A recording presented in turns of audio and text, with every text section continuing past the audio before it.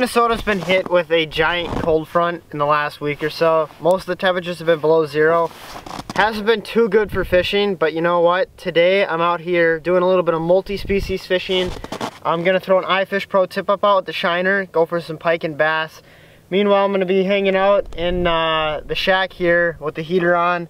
Just multi-species fishing today, going for big gills, some big crappies, and I just caught a nice bass. So basically, I'm just gonna throw the iFish Pro out here now that I'm all warmed up, get set up in the shack, and hopefully catch some nice fish. What I'm using right now, I'm using a noodle tip rod. This is a St. Croix Avid Glass. You can see very soft tip, but still a lot of backbone. And having a lot of backbone in an ice rod, doing this kind of fishing is key because you never know what you're gonna get into. You can get into a big bass, a pike. If you're fishing late at night, you can get into walleye. So just having the extra backbone to land a larger fish if necessary is definitely key, but having that soft tip is key for detecting the light bites like I've been getting today.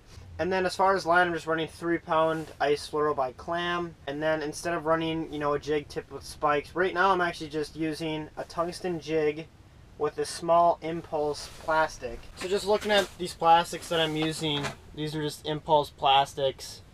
Bunch of different kinds. You can see just different colors, different sizes and everything. There's a few marks down there. I'm gonna pop the heater on high.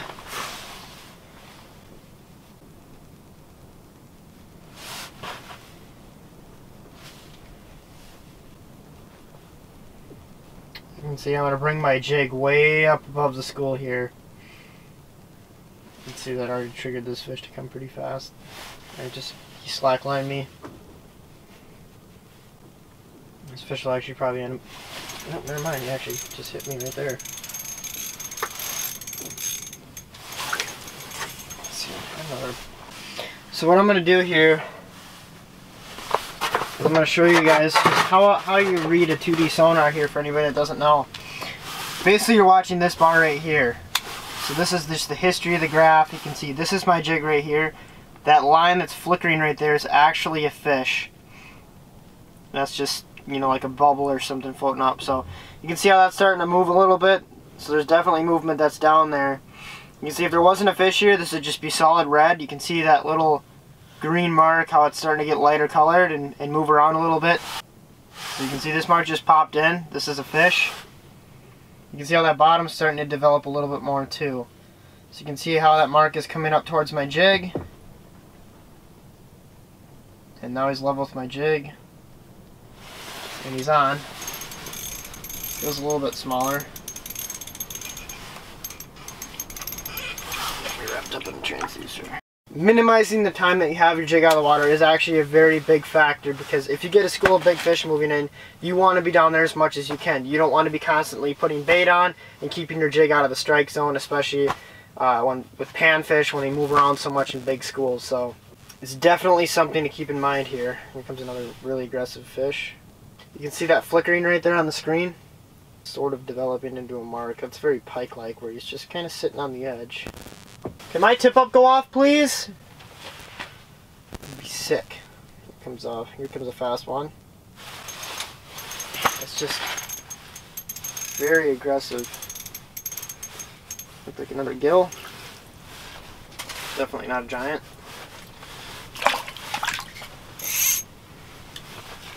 I want something gigantic, you know what I'm saying? Look at that mark. You see that? That is a big fish, or it's just about 4 fish stacked on top of each other. Either way, that is a very, very developed mark. I just want to give a big shout out to Casey's for making some bomb cinnamon rolls.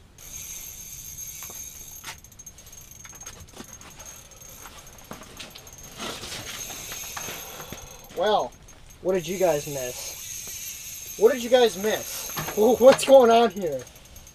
I don't either. I don't know what's going on. I looked down at the floor and I looked back on the underwater camera and there's just a dust cloud, and my jig was gone. So not too sure what's going on here. Camera though, buddy. Oh shoot. Oh, that's a nice bass. Uh-oh. Uh-oh. We've got a problem. He's stuck on the underwater camera.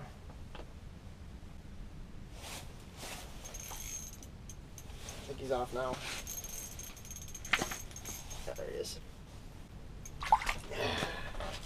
There we go. There's another one down there. Look at that nice bass. When I do this kind of fishing, I always get asked, how do you find a place like this where you can catch a variety of fish, decent on size, and everything else? And the answer is lake maps. I'm talking about reading a lake map, finding a spot where you have, number one, confidence in. You need to have confidence in a spot, otherwise it's just not going to work out. Your mindset is everything in fishing, and I can tell you that right now. Second, you want to look for a fertile area of the lake, and what that means is I'm just looking for vegetation. If there's no vegetation, the chances of finding a good variety of fish and size of fish is very slim.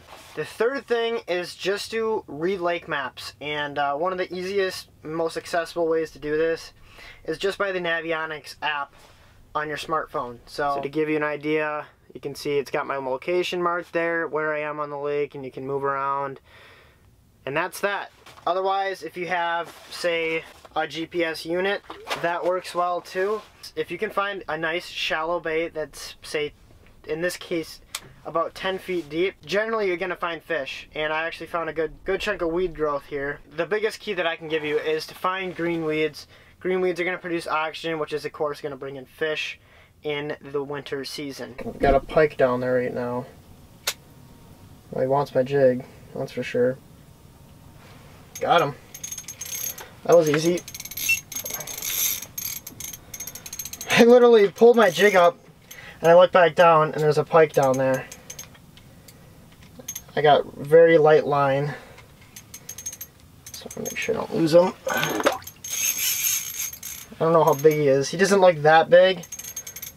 Uh-oh. That's not good. That's not good. I'm probably going to lose him now, because he's in my underwater camera. Oh god. I just saw him down there. Alright, underwater camera's out. My reel is acting very strange.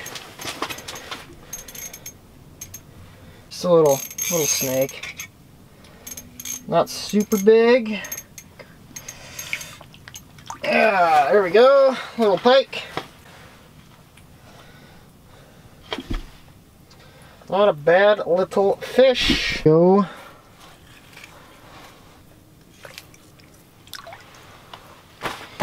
All right. There we go.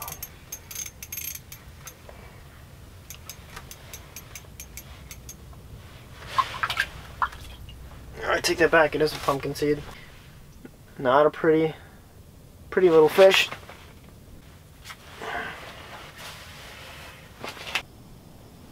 Oh, look at that bass. Look at that bass. See his mouth in the corner? Come on, get the bass. I want the bass. Well, that's about all the time I have for today to be out here. It's been a great day. Just lots of variety of fish.